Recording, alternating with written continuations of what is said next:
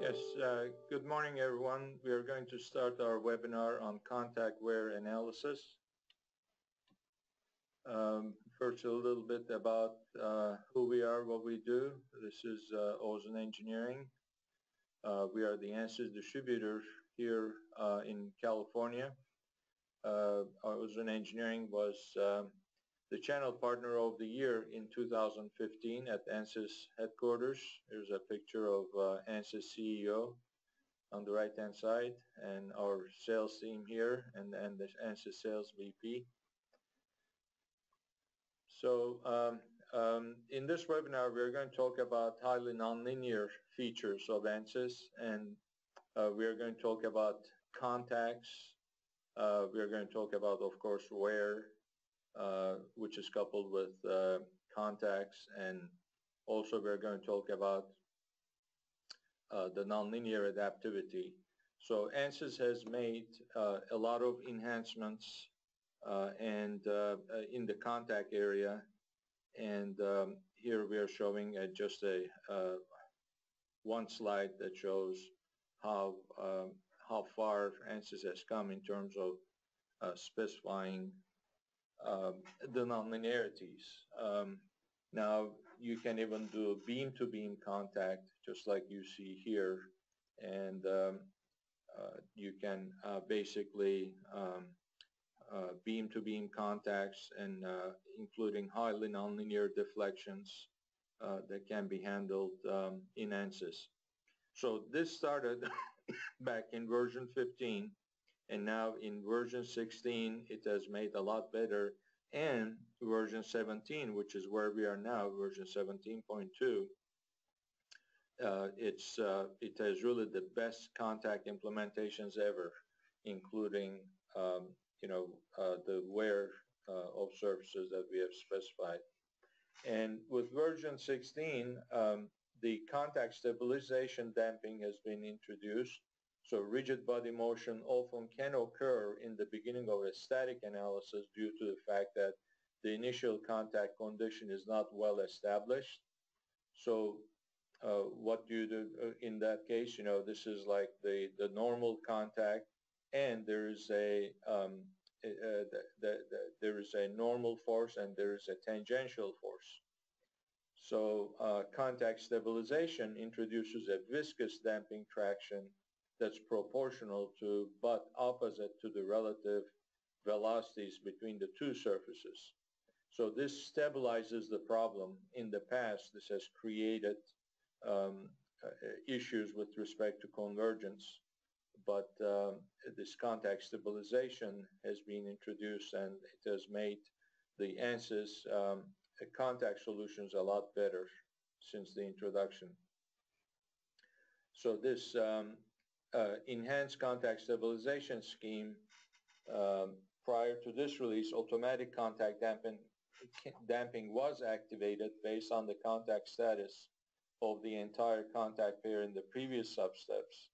Now automatic damping is activated based on the contact status of the current iteration, and damping is deactivated if any contact detection point has a closed status. In addition, the default damping coefficient has been reduced, minimizing the risk of degraded accuracy while still providing effective stabilization. So overall, this contact stabilization has brought in a lot better capability in terms of providing good converged contact results. For example, in version 15, when we were trying to do a contact problem, you would get 0.2% error in the reaction force. Now, with the contact stabilization damping factor set to 0.1, you can get 0.004% error in reaction force.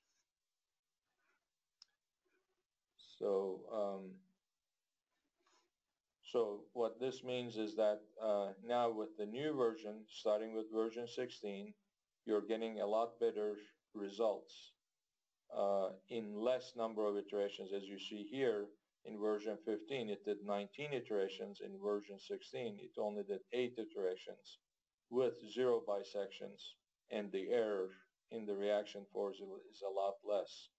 And please note that the theoretical calculation on this contact problem was 5,080, and ANSYS in version 16 started giving 5,080.2 newtons, which is, like we said, 0.004% error. So improved stabilization for sliding contact has been implemented starting with version 16. It can be activated through these key ops. And it's very helpful to prevent rigid body motion due to larger sliding for no separation contact definitions. So, so the main topic today is really the contact surface wear. You know, what we discussed in the previous slides were really the enhancements in the contact algorithms and enhancements in contacts, so that it makes this one, the contact surface wear predictions, a lot easier. So the Archard's wear model simulates the progressive loss of material from the contact surface, assumes rate of volume loss, we'll call that W dot, due to wear is proportional to the contact surface pressure and relative sliding velocity at the contact surface. The formula is given here. So the rate of volume loss, W dot, over here is really equal to, according to the Archard's formula, K over H, where K is the wear coefficient and H is material hardness, times contact pressure to the M power. M is the pressure exponent, and this can be determined experimentally, times relative velocity. That this is the relative sliding velocity to the N power, and that's the velocity exponent. So it's a relatively simple formula, but very powerful. It predicts the rate of volume loss. So wear is in the direction opposite to the contact element normal. Contact nodes are moved to new positions, and you know, by predicting this wear, the contact nodes are moved to these new positions. Contact variables are going to change, since the nodal locations of the contacts are going to be changing. The contact pressure will also be changing. The underlying continuum elements also experience a loss in material and volume, thus simulating the wear.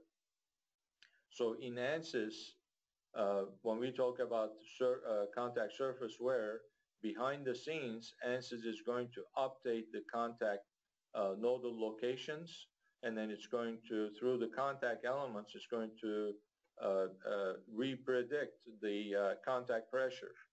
As the contact nodes are moved due to wear, the contact pressure is going to change as well.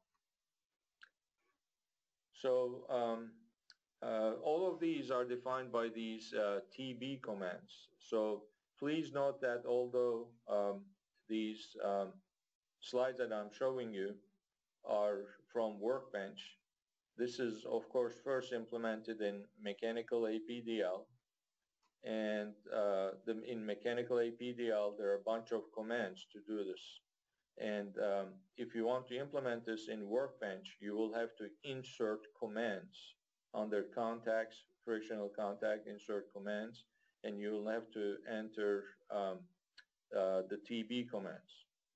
So TB, wear, that means you're using the Archard model, TB, wear, CID. CID is the material ID that needs to be specified as CID in ANSYS Workbench. But if you're doing this as Mechanical APDL, CID is going to be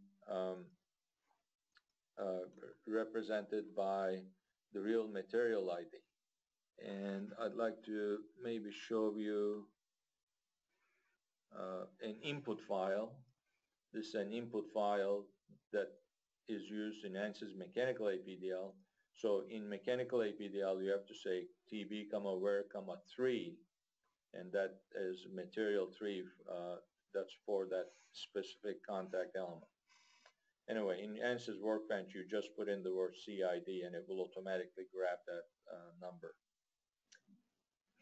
And so the other important thing is that with the contacts, you have it's asymmetric behavior is recommended, which means if you're doing this in Workbench, you will have to get into the details of this frictional contact and specify, basically specify behavior and make that asymmetric. And a penalty-based formulation recommended for convergence. Penalty-based formulation is recommended for convergence. Then that means, you know, you can come in here, formulation, you can change it to penalty-based, and nodal detection is necessary. In mechanical APDL, the material loss due to wear is approximated by repositioning the contact nodes at the contact surface, and that's what we just said. We are repositioning the contact nodes. The new coordinates of the nodes are determined by a wear model. The following models are available for defining a wear. The Archard wear model, which is what we discussed. That's really given 2 slides ago with this formula here. That is the Archard wear model. And also, you know, the Archard wear model is dependent on, again, there's a wear coefficient, there's a material hardness, and there is the contact pressure and the relative velocity. So there are 4 inputs with 2 exponents. So wear coefficient, material hardness, pressure coefficient, velocity exponent, contact pressure, and the relative sliding velocity. However, if you have your own wear model where you may have different inputs, then ANSYS, as you know, allows this user-defined wear model. So you will have to write your own Fortran subroutine and bring it into as user-defined wear model. So since the contact nodes are moved to new positions, the contact variables are going to change. What does that mean? It really means the contact pressure is going to change, and thus simulating the effects of wear. Now, if the contact pressure is changing, that means if we look at the Archard's formula here, you know, this pressure is going to affect the rate, the wear rate, or the volume loss rate over here. So, again, by default, the wear calculations are based on the contact pressure if you're using Archard's over here. So you have, when you specify the TB command, you have to say TB, wear, and then 4 commas and ARCH for Archard's model. And then under TB data, you specify wear coefficient, K. That's the first entry there, TB data, C1. C2 is material hardness, H. C3 is pressure exponent, M. C4 is velocity exponent, N. And the C5 is an optional input over here. And then the default is use contact pressure in wear calculations. Or if you set C5 to 1, it's going to use nodal stress in wear calculations. If you use C5 is equal to 10, then it's going to be the average, it's going to average the wear increment over the contact area of the contact pair, use contact pressure in wear calculations. or if C5 is equal to 11, so you're going to average the wear increment over the contact area, area of the contact pair, and you're going to use nodal stress in wear calculations. And then if you set C5 to 99, then it's going to calculate wear for post-processing purposes only.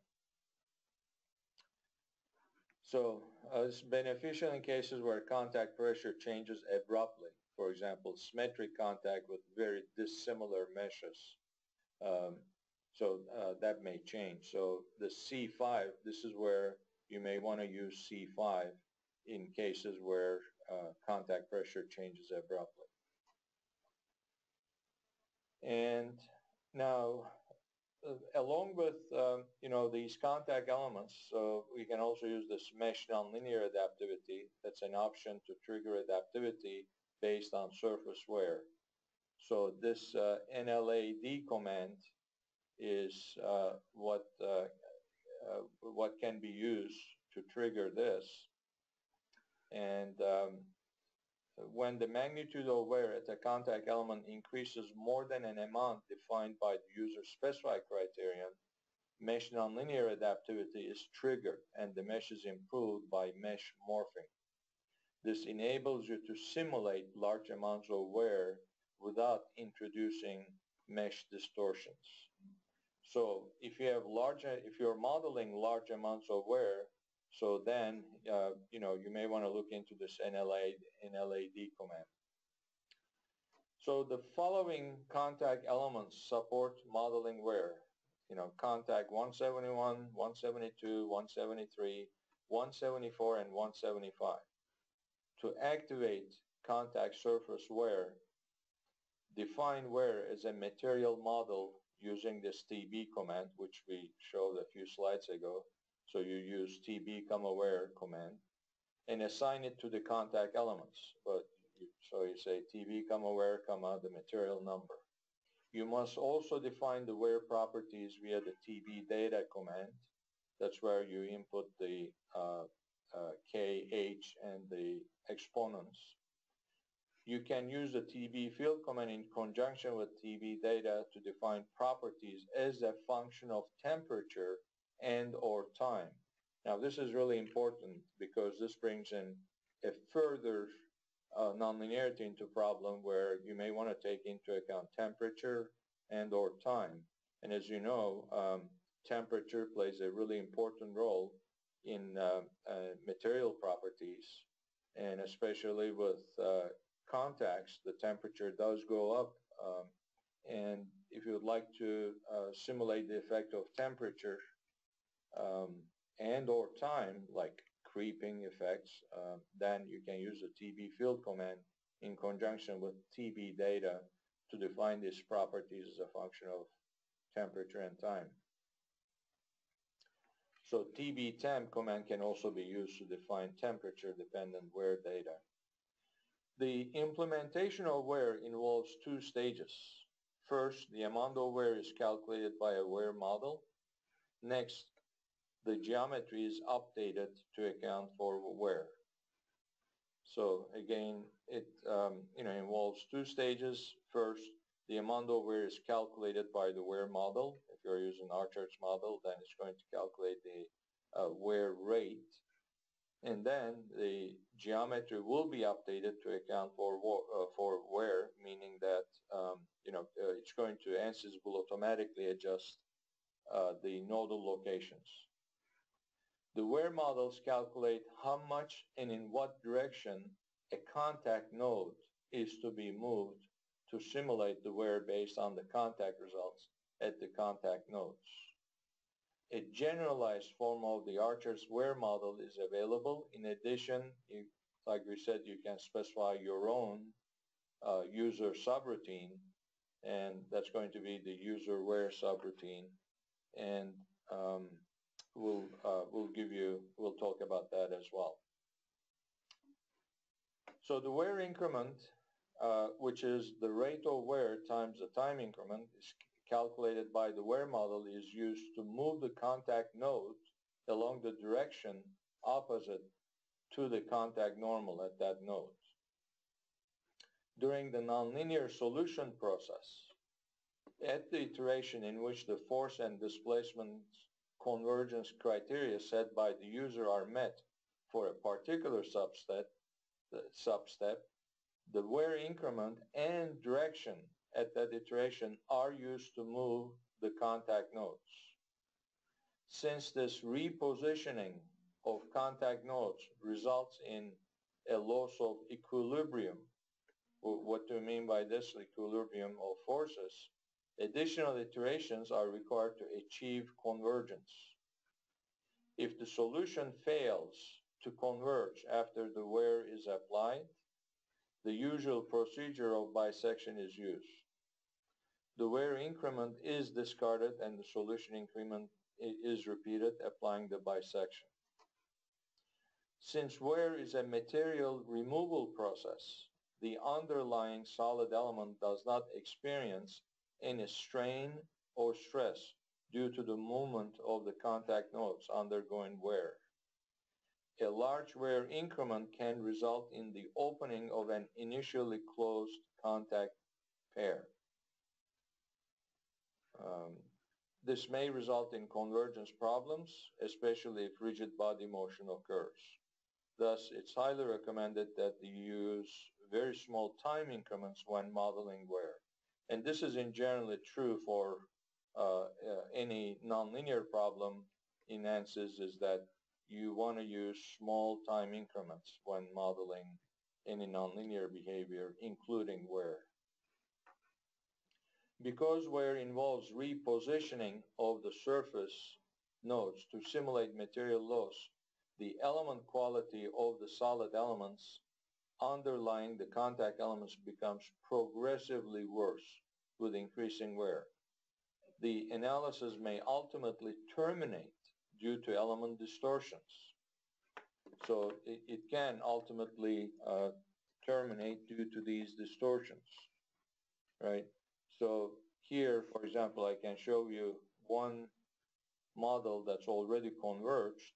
The amount of wear here is not too much. So as you see, the elements are distorted, and you can see the wear surface over here. So it's not bad here, but if the wear is too much, the elements will be really distorted.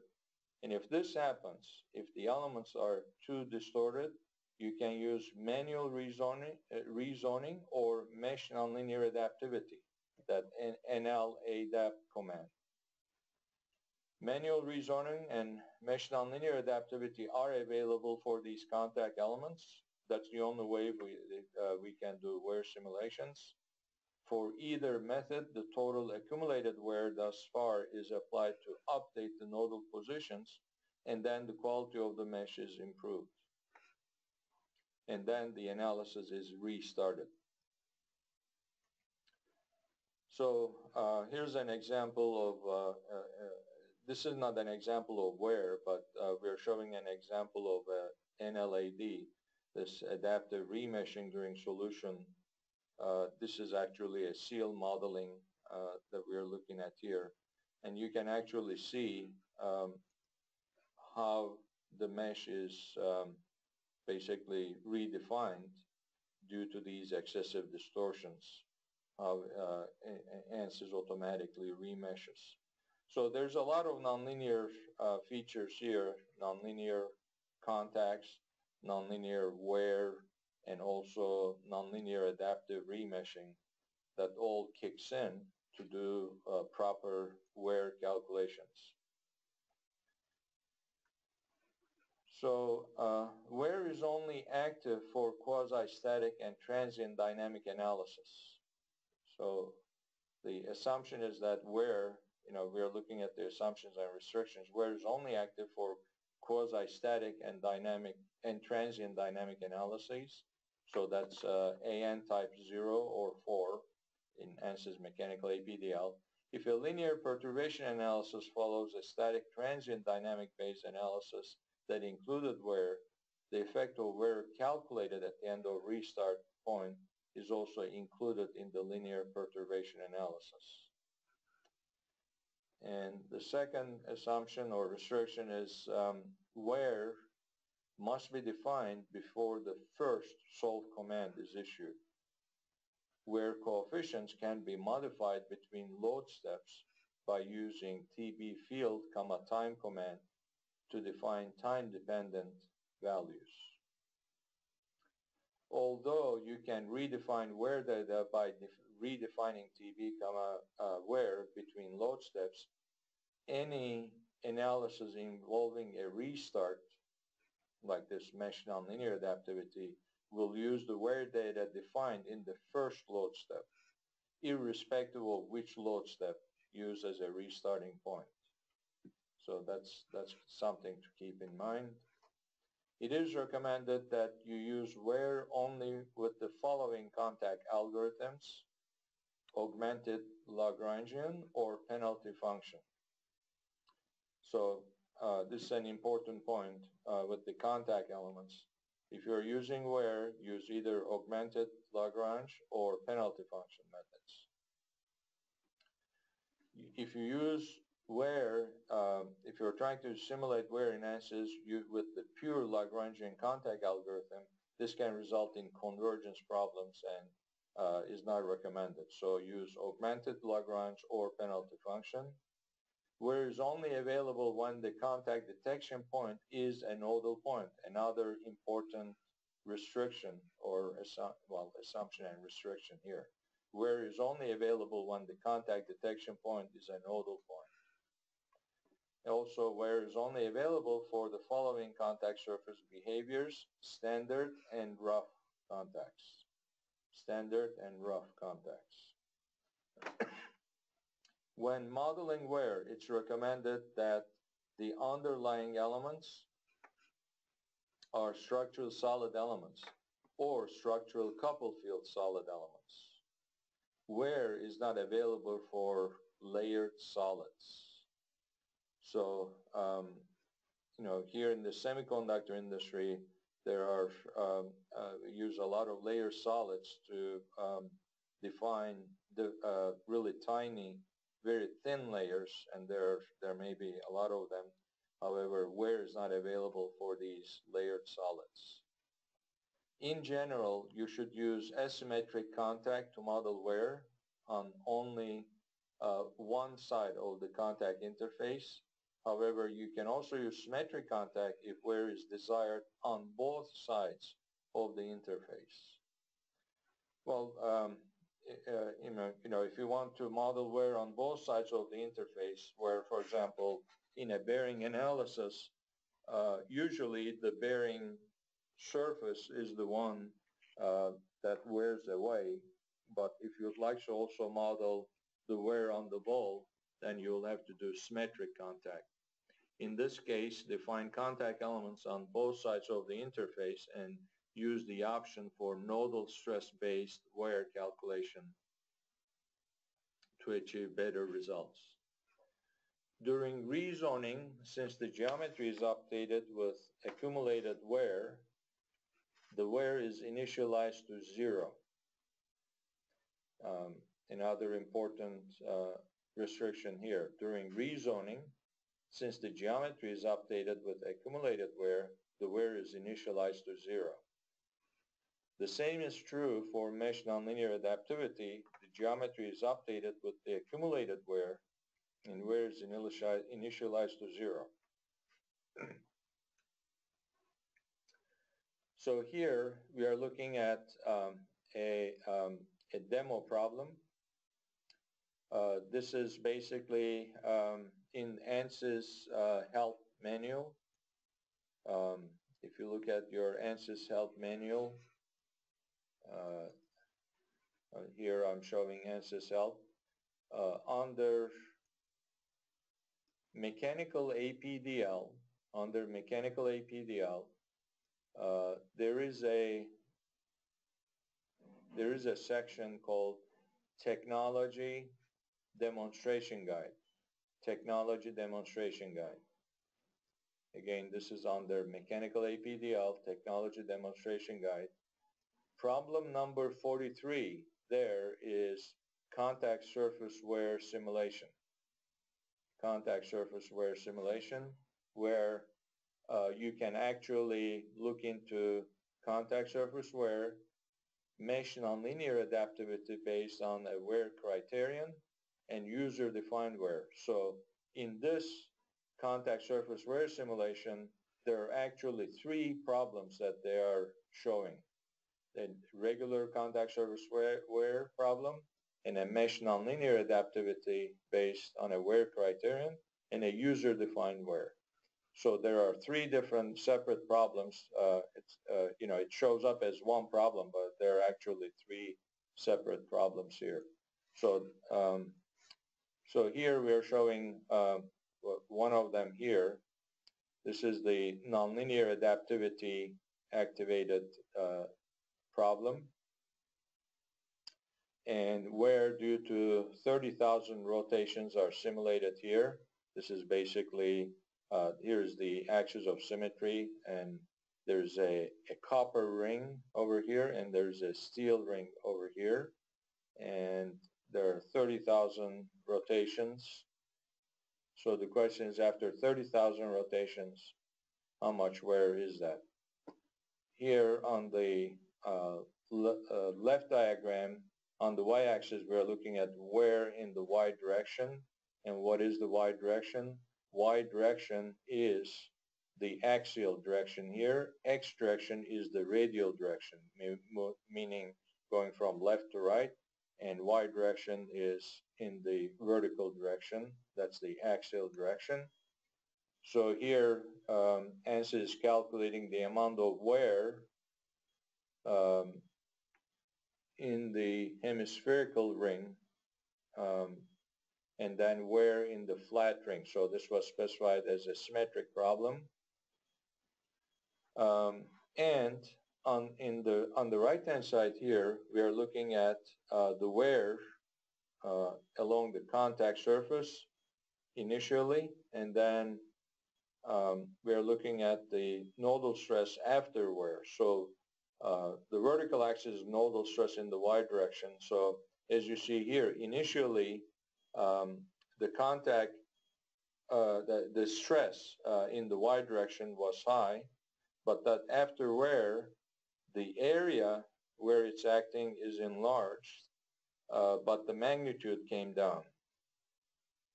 So wear evens out the contact pressure, and wear model captures running in, which means decrease of wear rate with time in steady state. So you can actually see that decrease.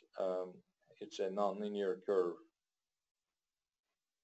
So wear results in more uniform contact pressure and increase in contact area.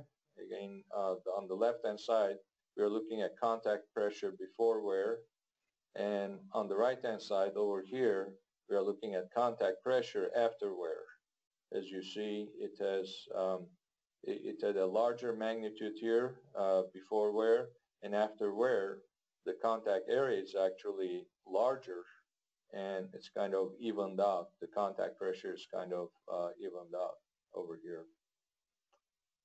And adaptive mesh morphing enables simulating large wear in case you have large wear.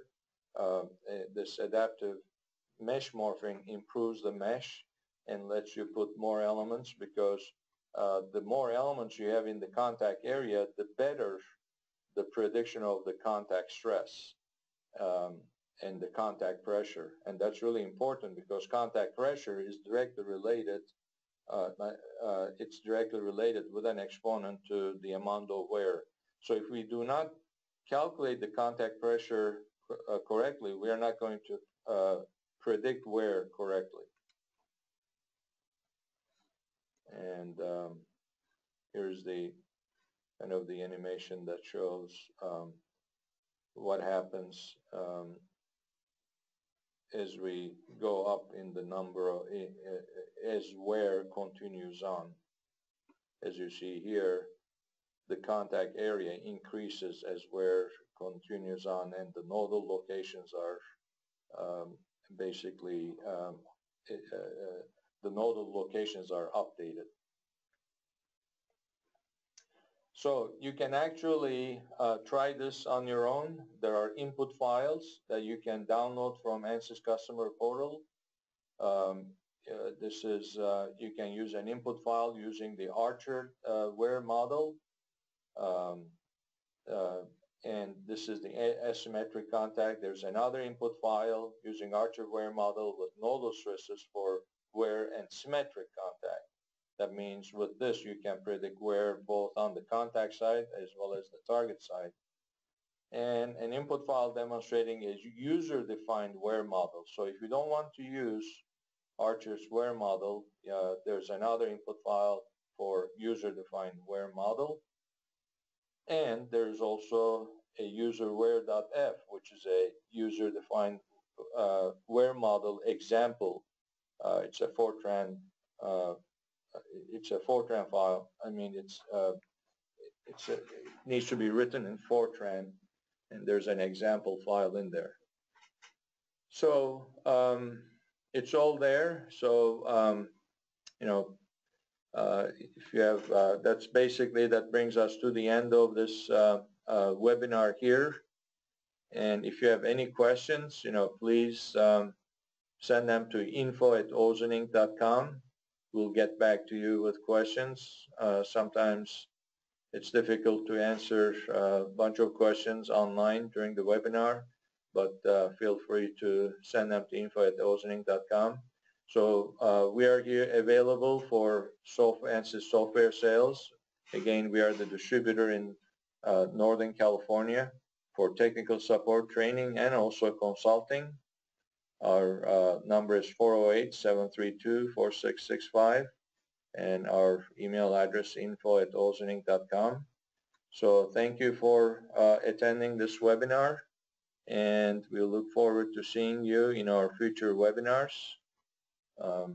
Thanks again, and feel free to send your questions to info@ozeninc.com. All right, take care.